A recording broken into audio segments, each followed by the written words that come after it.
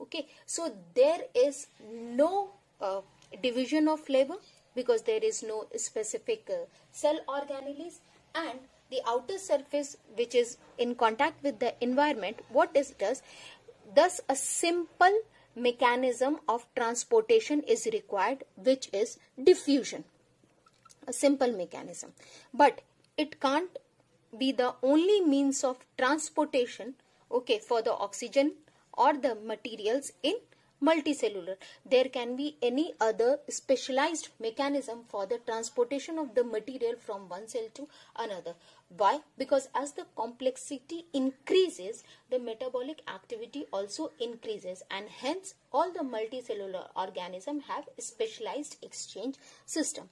Hence we can say that diffusion is a successful process of obtaining oxygen by unicellular organism like amoeba.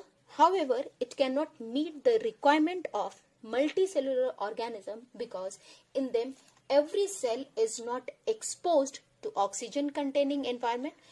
Okay, and in order to pass from one part of the body to the other part of the body, diffusion, by the diffusion it has to cross to whole of the billions of cells, and it is estimated that in multicellular it will take long time. That means it can take 3 years for the oxygen to reach from the head to the toe only through diffusion. Hence it is a very important question that why diffusion is insufficient to meet the oxygen requirement. Therefore, in multicellular organism, they have a specialized transport system which takes oxygen to the surroundings of the individual cells within a span of some minutes. Now, next we will be dealing with the nutrition. Okay, this how we obtain food, how the process of intake of nutrients and its utilization, because energy is needed to maintain a state of order in our body, and that energy we get from food we eat. It is a general requirement for energy and the material which is common in all the organisms. So let's take up the nutrition definition.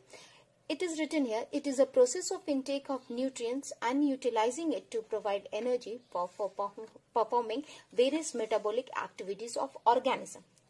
A process, we can also say, a process of obtaining and utilization of food for meeting various requirements of living beings. Now, what are the nutrients?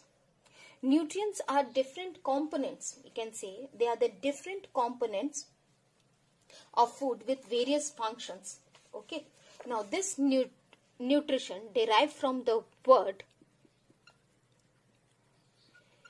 nutri, which means to nourish. Hence we can say that it is a process of obtaining and utilization of food for meeting any of the requirements. Nutrients, any component of the food we can take, that is carbohydrates, proteins, minerals. Okay, now what is food? When we are talking about food, then it is a source of